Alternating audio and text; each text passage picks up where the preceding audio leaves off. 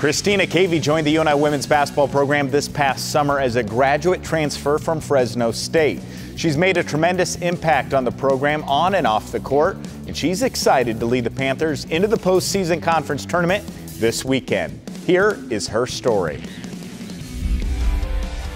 There was an instant connection between Kristina Cavey and the rest of her new team. During summer workouts, the 5'11" guard brought the perfect amount of hustle, toughness, and grit that it takes to be a part of the UNI women's basketball program. She's very vocal and works her butt off, and everything she does, she goes hard. She gets all the rebounds she can. She dives on the floor. She killed it in conditioning in summer and in the fall, so she's just someone that we look to. Even though she's new, she's a senior and she's always busting her butt.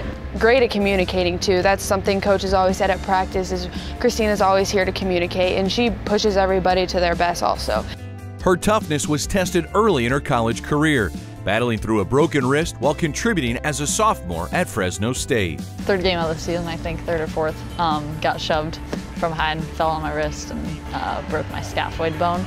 And it took about 6 weeks to get into playing, but then I played another 4 weeks with a cast in my hand. I'm right-handed, okay. So it worked, but my whole thumb, I couldn't have any control of the ball, couldn't pass, couldn't catch with my left hand. The grad transfer will play her final weeks of college ball. Kristina graduated from Fresno State with a bachelor's in kinesiology last spring. She's pursuing a master's in exercise physiology as she studies at UNI for her future medical career.